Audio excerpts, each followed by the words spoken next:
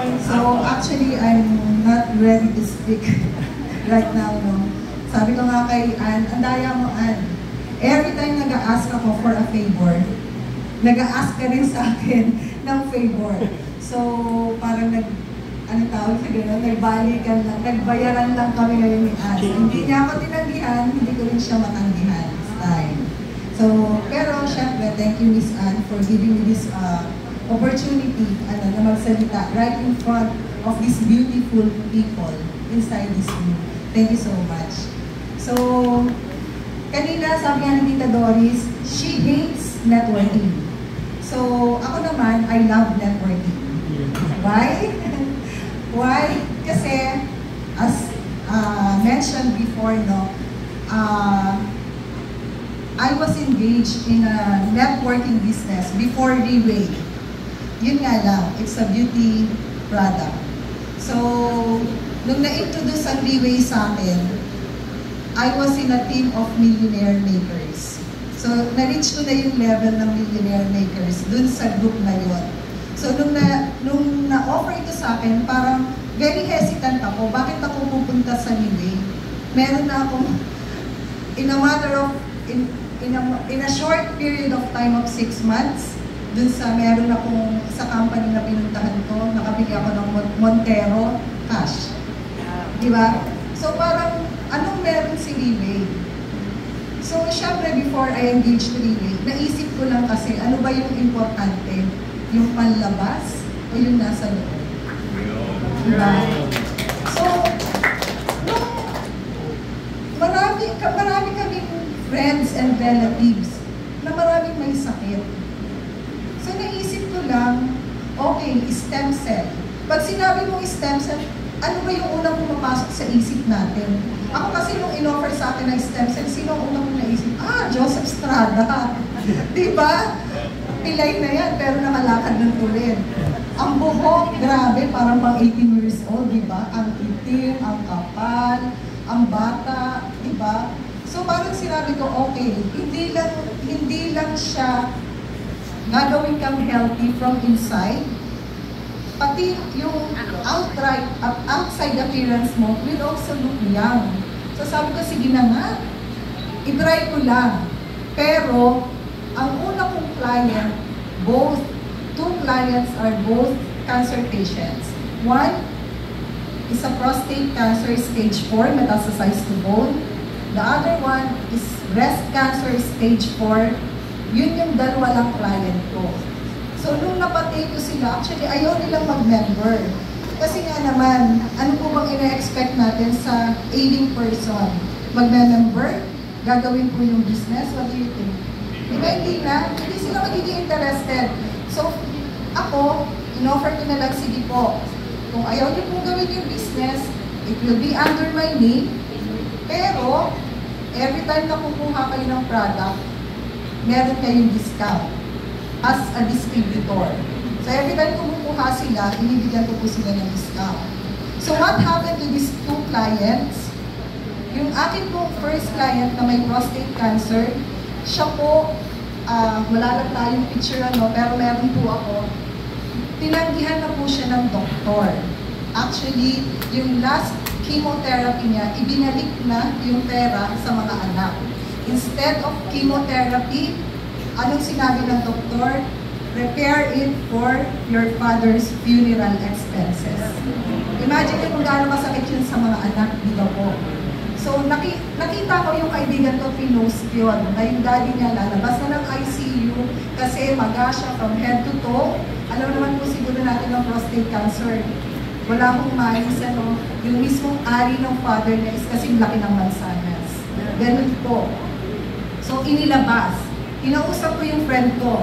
Sabi ko sa kanya, are you still willing to fight for your father? Sabi niya, sige, para wala akong konsensya na lahat ginawa ko para sa daddy ko. So, yung pang-chemotherapy ng father niya, binili niya ng 1 set of stem cell. So, anong nangyari? Every 2 hours, nagtatake ang father niya ng 2 capsules every 2 hours. From bedridden.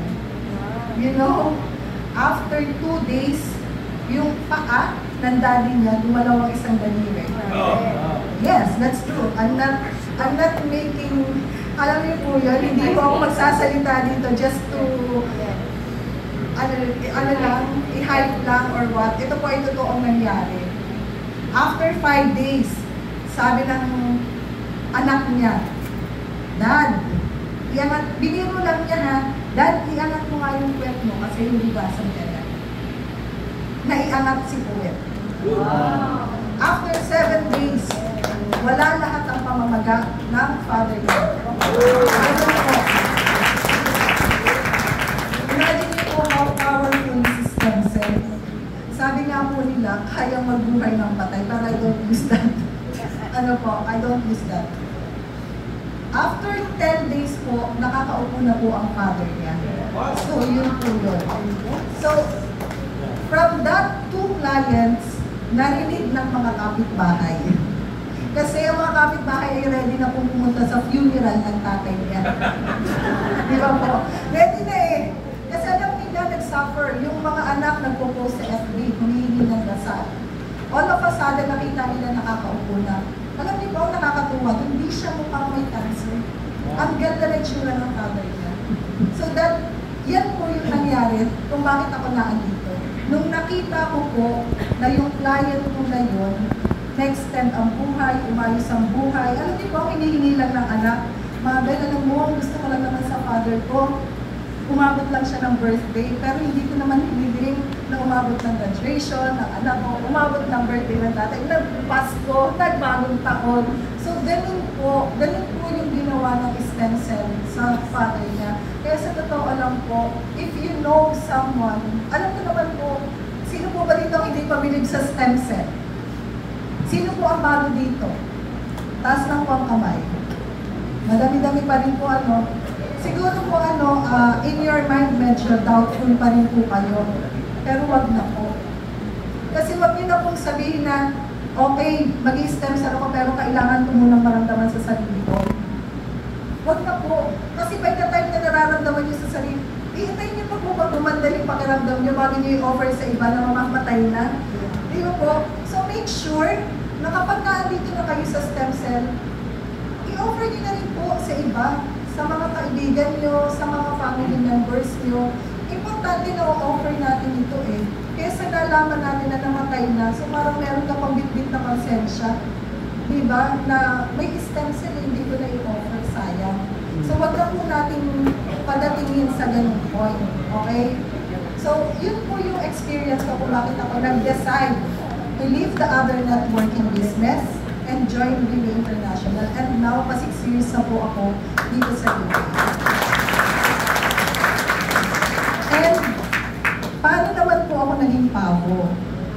Siguro po, I'm not against those people who are investing.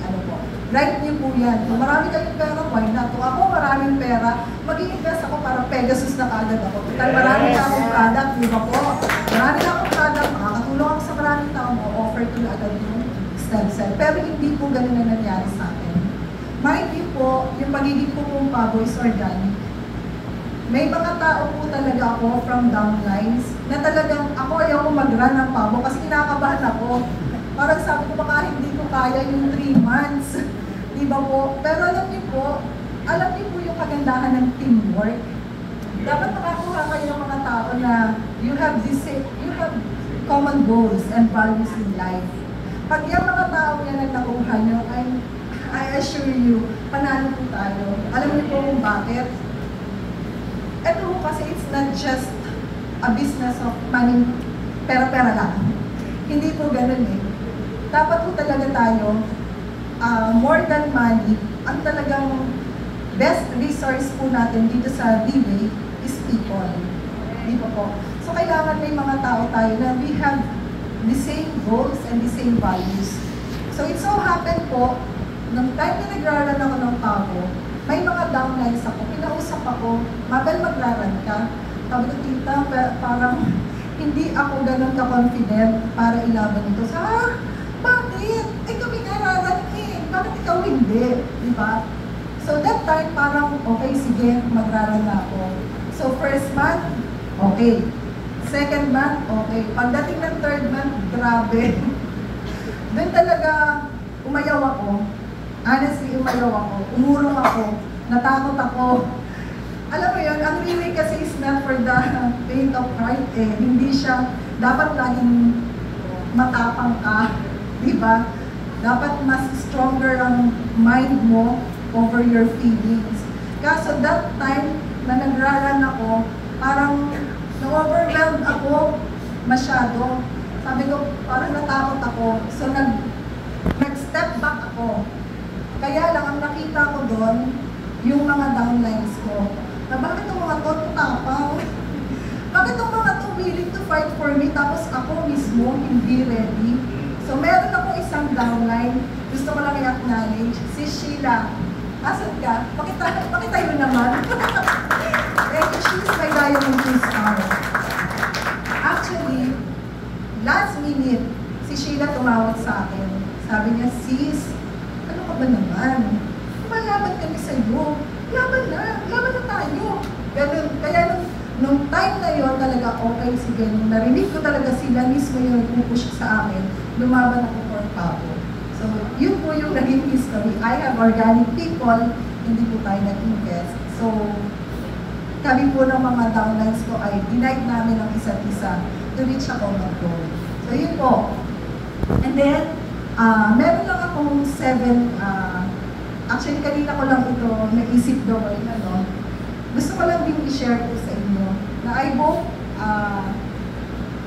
you'll also learn from this wisdom. Sabi nga, when you go inside Riway, kailangan meron tayong sharing a common goal. So, dapat aligned towards a common goal. So, yung mga downline po natin, yung mga taong kukuha natin, kailangan lagi tayo nag-uusap. Kailangan alam natin yung direction na pupuntahan natin. Otherwise, kung tayo as a leader, we cannot walk the talk at hindi po nakikita ng mga tao natin kung ano po yung dapat at kung ano yung tama, mawawala po sila. So you have to care for your people. Hindi po pwede na nakuha mo lang siya, papirma mo lang siya, after that wala ka nang pakialam. Hindi po pwede ganon. One thing na natutunan ko po dito, when you sponsor one downline or one person, you have this obligation to help this person to reach her goal. Otherwise, kung ang reason mo lang kaya ka nagpapirma is to earn from this person and after that wala na, wag na lang. Kasi Riway business is a commitment. Hindi po, sabi ko nga po, pag nag-Riway ka, para siyang boyfriend or girlfriend mo eh. Diba? I-nurture mo yung relationship mo sa Riway. Kapag hindi mo ginawa yun, wala pong mangyayari. So, you have to set a common goal. Number 2, increase your visibility. You have to be part of every program of this organization. Kailangan po, paano ka lalago? Kung meron tayong ganitong event, pero ayaw mong pumunta, tinatamad ka, mas gusto mong matulog, mas gusto mong lumakwat siya. Dapat po, naka-engage ka. Diba? Wala namang, sino po ba dito ang may asawa na hindi man lang nag-usap, hindi man lang, ito po, kailangan i-commit mo yung sarili mo dito sa Riway International. Umagan ka. Ano ba yung ino-offer ng Riway? You have to team up with the business development managers. Andiyan po Sir Robert, si Miss Ann. Sila po, promise, itong mga to, matutuwa kapag namulit. Sila po talaga, hindi po sila tumitigil. Hindi sila napapagod tulungan tayo. Kung hindi sila napapagod, na tayo ay tulungang mag-grow. Diba? Bakit tayo hindi? So, please, make sure na every activities in Riway, be present. Be there. Yes. Dalahin niyo po yung mga pwede niyong dalahin na meron kayong common goals para kung mag-grow tayo dito sa business na to. You just have to tee up with your uplines, with the leaders, with the management. Napaka-generous po ng Riway International. Number 3, kailangan po i-practice natin yung humility. naniniwala ko ba kayo na kailangan maging tayong humble in this business? Yes. Di ba po? Mahirap na andun ka nga sa taas, pero lahat naman ng tao sa baba galit sa'yo. Napakahirap nun, di ba? So you have to humble yourself. Paano ka nakaakyat to the top kung hindi dahil sa mga tao sa baba? So you always have to look back and thank the people na talagang tumulong po sa'yo. So lagi po natin tatandaan yung humbleness. Maging tayong thankful, maging tayong grateful sa mga tao na naging daan para marating natin yung gusto natin. Ano po?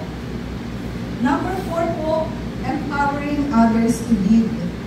Kapag nakita ko natin na meron tayong downline na may potential, di ba po, let them shine. Huwag mo tayong maging distraction sa kanila. Ay, huwag natin hayaan na, uy, teka, parang gusto ni Amabel mag-Pegasus, tapos threatened yung mga upline ko. Tapos guguluhin yung mga grupo ko pababa. Huwag ganon. So, let's just make sure na kapag may nakita kayo from your downlines na capable, meron siyang skills, gifted siya, let them shine. Di ba po kasi by helping your downline, alam niyo po yun, malaking bagay yun sa iyo. Di ba? You should have been proud knowing na meron kang downline na talagang nag-grow. Kasi kung ako may downline, na nakita kong okay, Pavo ako ngayon, pero yung downline ko, ang goal mag-Pegasus, bibit-bitin ko talaga siya pataas. So dapat ganun po tayo. Hindi po yung parang nakita lang natin yung downline natin, umaangat na, nalalampasan na tayo, and then you treat your downline like your enemy. Dapat hindi po ganun. Treat them like your own family. Kaya nga po, Riway, di ba? One of the core values ng Riway is family. So let's treat each others like family.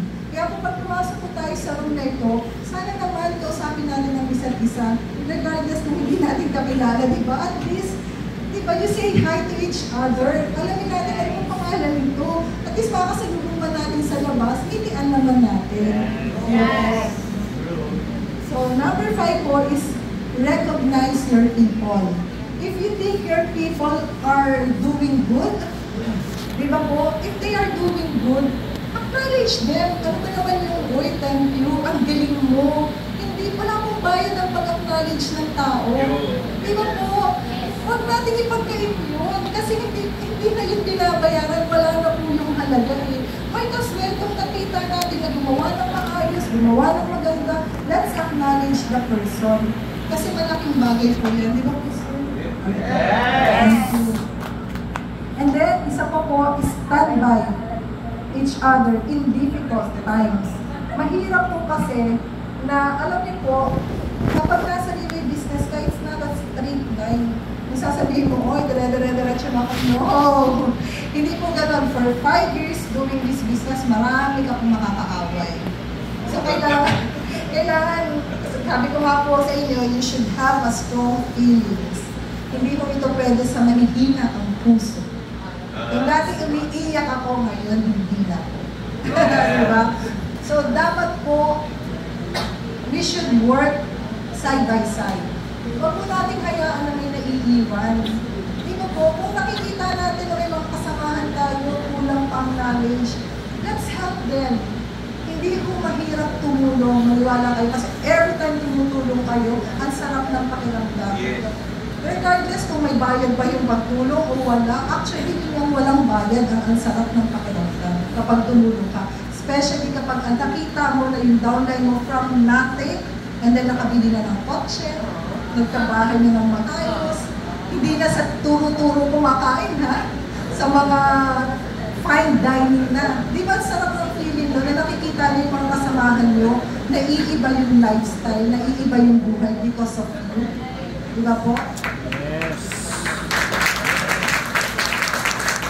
And then one last thing po, stay committed to core values and purpose. We stick with each other. Ano man po yung plan ng grupo nyo, stick lang together. Huwag po tayong mahiya na kung kailangan natin ng tulong, mag-ask po tayo ng help. Kasi i-ano po natin, let's accept it. Kung kulang pa yung knowledge natin, let's seek for help, di ba? Andiyan po sila Miss Ann. Tutulungan po nila tayo. Actually, kaya po ako nagpunta din kay Miss Ann is para po ilatag niya yung marketing plan sa grupo ko. So, kung marami pa po tayong hindi alam, huwag tayong mahiyang lumapit. Huwag tayong mahiyang i-accept na kulang pa kulang pa yung alam ko. So, ano naman kung kulang pa yung alam ko? Hindi naman yung nakakahiya. Mas maganda nga na magsalita ka na kulang yung alam ko and seek for someone's help para i-guide ka. And then you see yourself step by step na grow po tayo. So, ano po yung 7 wisdom na natutunan ko being in a Riway business. And I hope by sharing you this wisdom, sana po, namnamin, ang lalim ano po, sana po you put it in your heart and in your mind na itong mga wisdom na to will really help each one of us to reach the top. Thank you very much for your afternoon.